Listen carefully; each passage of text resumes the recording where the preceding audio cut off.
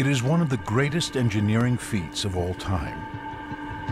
A miracle, built 600 years ago by a goldsmith with no training as an architect. The dome of the Florence Cathedral, impossible.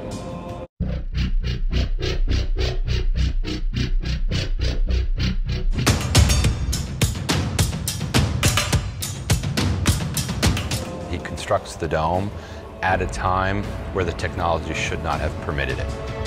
It just should not have been possible. Constructed of over 4 million bricks, weighing 40,000 tons, it's the largest masonry dome the world has ever known. Yet the methods used to build it remain a mystery. The builder didn't write anything down and he didn't leave anything behind.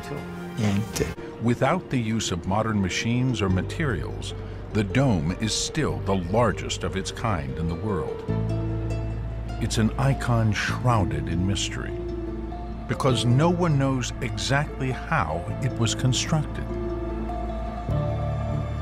Certain features of the dome stand out. It's in the shape of a pointed arch with 8 sides rising to a central point, topped by an enormous marble lantern. But there is more to it than meets the eye. The exterior tiles conceal walls containing over 4 million bricks. And what appears to be a single solid structure is actually 2 domes, one inside the other. The interior dome covers an open space nearly half the length of a football field, while the outer shell rises 10 stories atop cathedral walls, themselves 170 feet high. How did the steep brick walls hold together without collapsing? A structure. It's like a work of God.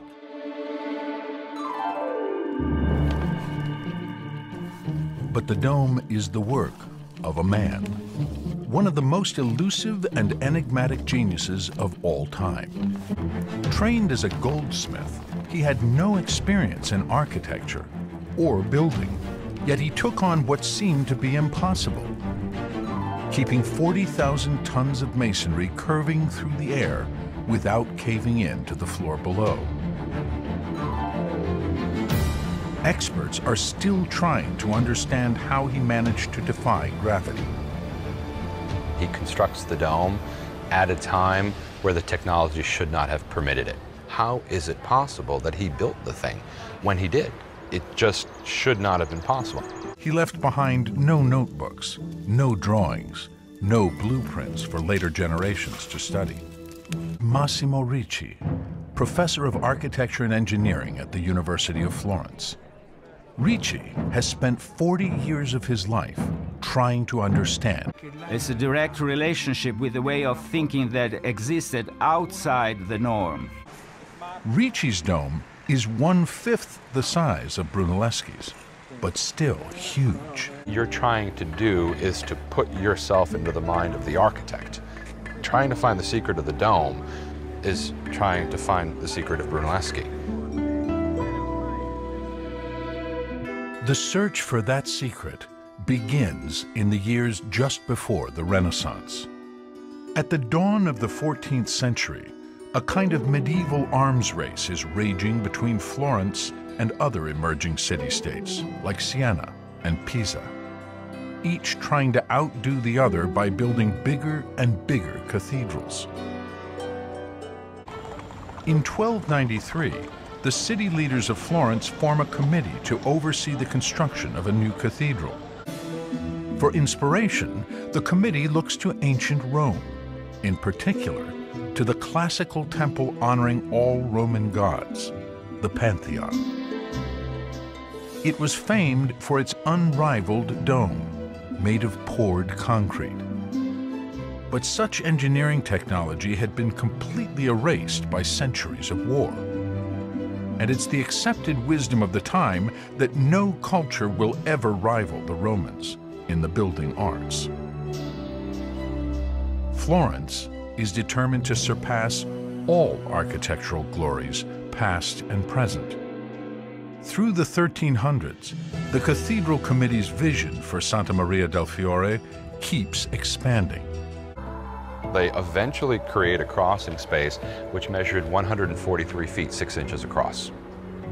Today, in the 21st century, it would be difficult for us to roof such a vast space. In the 14th and 15th centuries, theoretically, it should have been impossible. A mural depicting the cathedral years before the dome was begun shows what the committee had in mind. In the 14th and 15th centuries, theoretically, it should have been impossible. An enormous pointed dome with 8 sides meeting at the top. There's no question it's going to be spectacular. There's just one catch. No one knows how they're going to build it. Medieval technology relies on wooden frameworks to hold the masonry until the final piece is put in place. The 2 sides pushing against each other allow the structure to stand on its own. This method is known as centering. In the Middle Ages, if we're building a vault, okay, we build that wooden framework. We put our blocks, our bricks on top of it. We wait for the masonry to dry. Then we make the sign of the cross, pull the wooden framework away and run like hell, because the failure rate on most of these vaults was about 50%. If they built it, it would have been enormously expensive. Just building the wooden framework to support the masonry would have taken hundreds of trees, years of construction, and huge amounts of money to keep curving walls in place as they rise. You're taking a project that you knew fully well you did not have the technology to complete. By the time Filippo Brunelleschi is born, the cathedral has already been under construction for 80 years, with no solution in sight to the problem of the dome. Brunelleschi first attracts public attention in the year 1401. Just 23, he enters a competition to decorate the most revered building in all of Florence.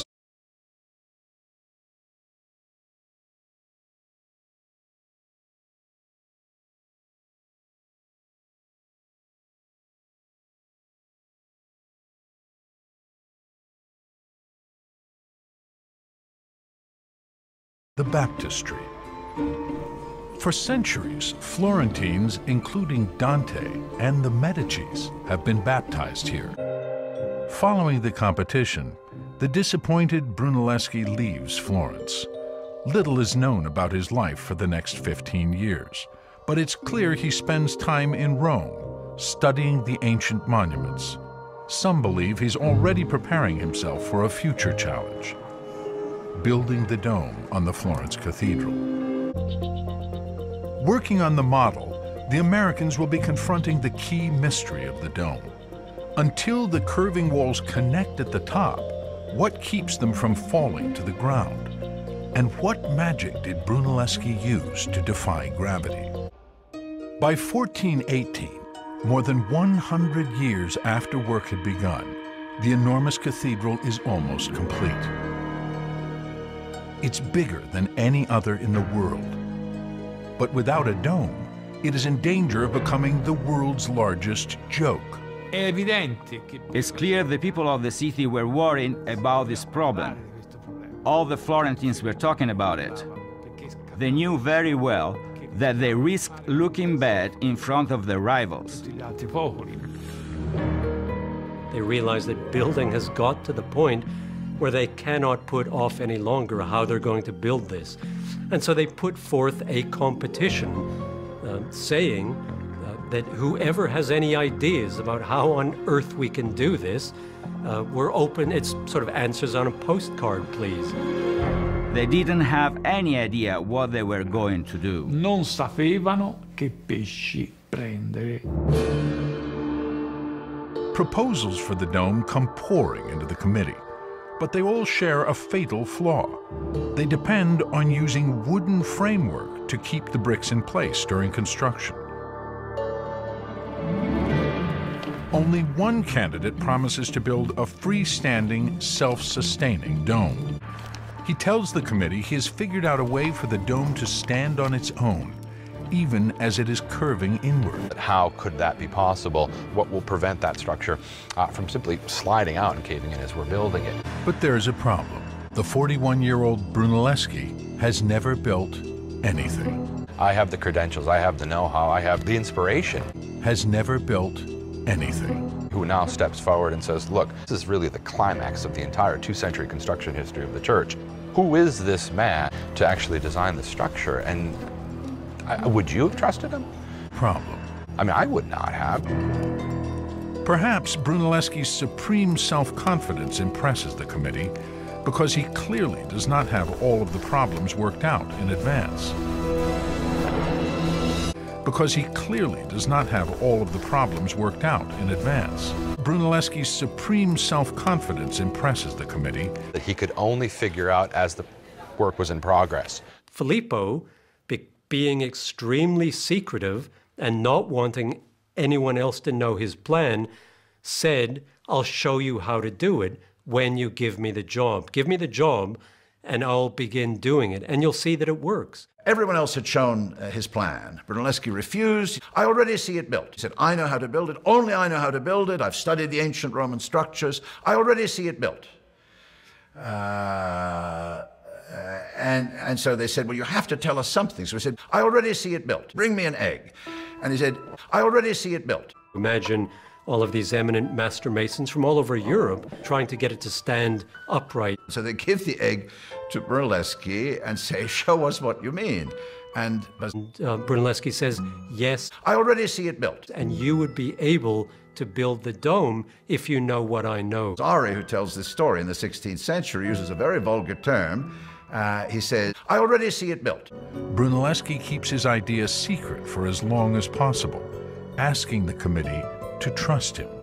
They say, well, we could have done that too. And Brunelleschi says, I already see it built. Had he told the assembled company his secret, it would have been something that they wouldn't have understood.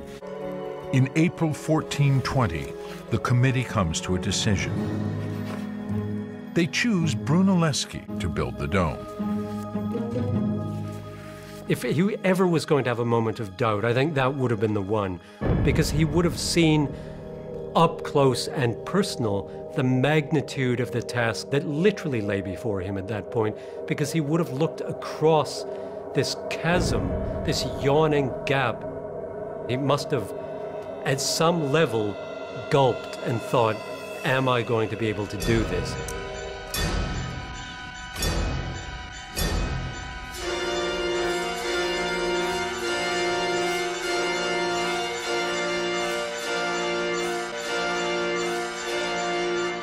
People ruppe il culo all'uovo, broke the egg's ass. Lifting the building materials 170 feet to the work platform above. Technologically, the means did not exist. The rota magna, okay, or as the Great Wheel, which was a large wooden wheel that looked very much like a modern gerbil cage, inside of which human beings would walk, causing the wheel to turn, and as that wheel turned, it would coil a rope.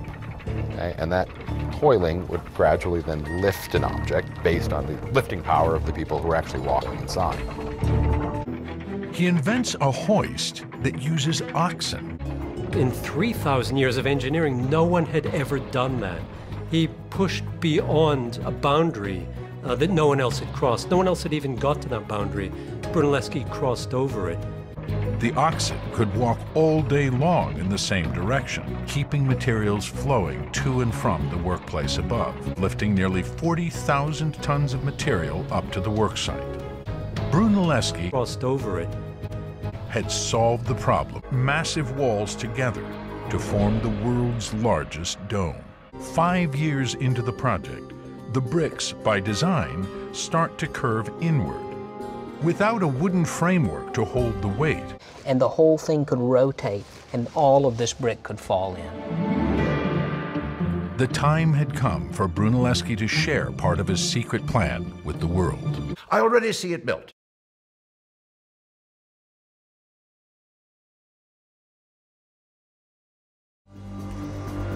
The walls may be strong, but for the dome to work, they must meet together at the top. Brick by brick, the walls of Brunelleschi's dome rise until they meet at the top, nearly 300 feet in the sky, and the dome is complete.